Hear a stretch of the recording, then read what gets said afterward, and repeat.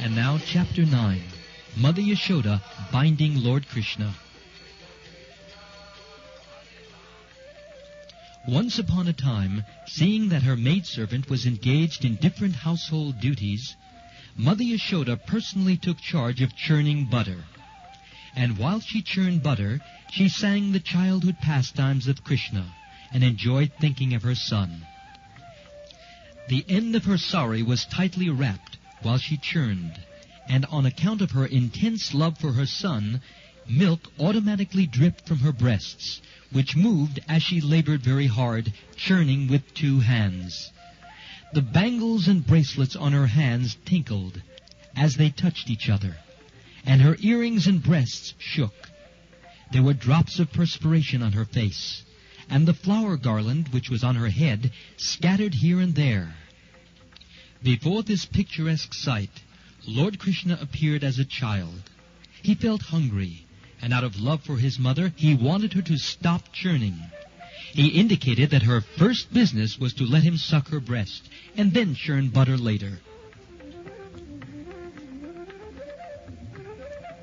Mother Yasoda took her son on her lap and pushed the nipples of her breasts into his mouth. And while Krishna was sucking the milk, she was smiling, enjoying the beauty of her child's face. Suddenly, the milk which was on the oven began to boil over. Just to stop the milk from spilling, Mother Yasoda at once put Krishna aside and went to the oven. Left in that state by his mother, Krishna became very angry, and his lips and eyes became red in rage. He pressed his teeth and lips, and taking up a piece of stone, he immediately broke the butter pot. He took butter out of it, and with false tears in his eyes, he began to eat the butter in a secluded place. In the meantime, Mother Yasoda returned to the churning place after setting the overflowing milk pan in order. She saw the broken pot in which the churned yogurt was kept. Since she could not find her boy, she concluded that the broken pot was his work. She began to smile as she thought, "This child is very clever. After breaking the pot, he has left this place fearing punishment." After she sought all over, she found a big wooden grinding mortar, which was kept upside down, and she found her son sitting on it. He was taking butter, which was hanging from the ceiling on a swing, and he was feeding it to the monkeys. She saw Krishna looking this way and that way in fear of her, because he was conscious of his naughty behavior. After seeing her son so engaged, she very silently approached him from behind. Krishna, however, quickly saw her coming at him with a stick in her hand, and immediately he got down from the grinding mortar and began to flee in fear. Mother Yasoda chased him to all corners, trying to capture the Supreme Personality of Godhead, who is never approached even by the meditations of great yogis. In other words, the Supreme Personality of Godhead, Krishna, who is never caught by the yogis and speculators, was playing just like a little child for such a great devotee as Mother Yasoda. Mother Yasoda, however, could not easily catch the fast-running child because of her thin waist and heavy body. Still, she tried to follow him as fast as possible. Her hair loosened, and the flowers in her hair fell to the ground. Although she was tired, she somehow reached her naughty child and captured him. When he was caught, Krishna was almost on the point of crying. He smeared his hands over his eyes, which were anointed with black eye cosmetics.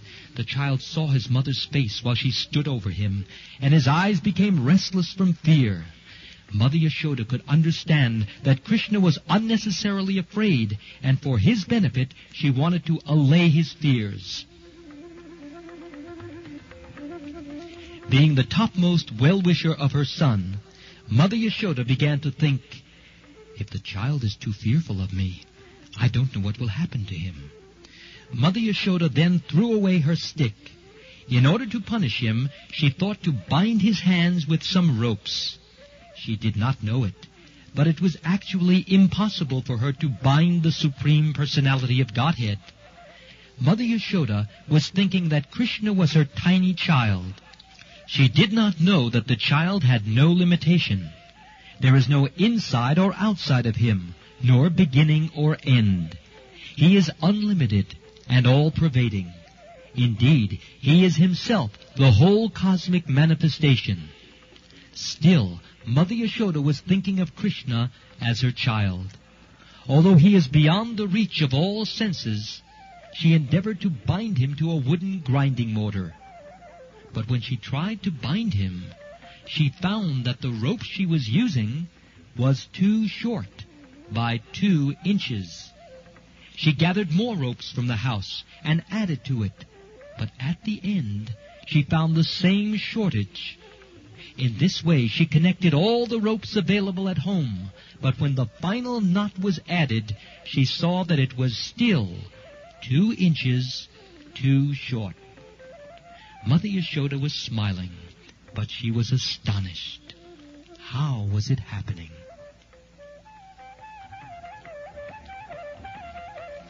In attempting to bind her son, she became tired. She was perspiring, and the garland on her head fell down. Then Lord Krishna appreciated the hard labor of his mother, and being compassionate upon her, he agreed to be bound up by the ropes. Krishna, playing as a human child in the house of Mother Yasoda, was performing his own selected pastimes. Of course, no one can control the Supreme Personality of Godhead. The pure devotee surrenders himself unto the lotus feet of the Lord, who may either protect or vanquish the devotee. But for his part, the devotee never forgets his own position of surrender. Similarly, the Lord also feels transcendental pleasure by submitting himself to the protection of the devotee.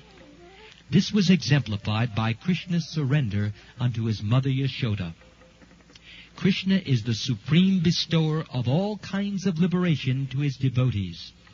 But the benediction which was bestowed upon Mother Yasoda was never experienced even by Lord Brahma or Lord Shiva or the goddess of fortune. The Supreme Personality of Godhead, who is known as the son of Yasoda and Nanda Maharaj, is never so completely known to the yogis and speculators. But he is easily available to his devotees, nor is he appreciated as the supreme reservoir of all pleasure by the yogis and speculators. After binding her son, Mother Yasoda engaged herself in household affairs. At that time, bound up to the wooden mortar, Krishna could see a pair of trees before him, which are known as Arjuna trees. The great reservoir of pleasure, Lord Sri Krishna thus thought to himself, Mother Yasoda, first of all, left without feeding me sufficient milk, and therefore I broke the pot of yogurt and distributed the stock of butter in charity to the monkeys. Now she has bound me up to a wooden mortar, so I shall do something more mischievous than before. And thus he thought of pulling down the 2 very tall Arjuna trees. There is a history behind the pair of Arjuna trees. In their previous lives, the trees were born as the human sons of Kuvera, and their names were Nalakuvara and Managriv. Fortunately, they came within the vision of the Lord. In their previous lives, they were cursed by the great sage Narad in order to receive the highest benediction of seeing Lord Krishna. This benediction curse was bestowed upon them because of their forgetfulness due to intoxication. This story will be narrated in the next chapter. Thus ends the Bhaktivedanta purport of the 9th chapter of Krishna, Mother Yasoda binding Lord Krishna.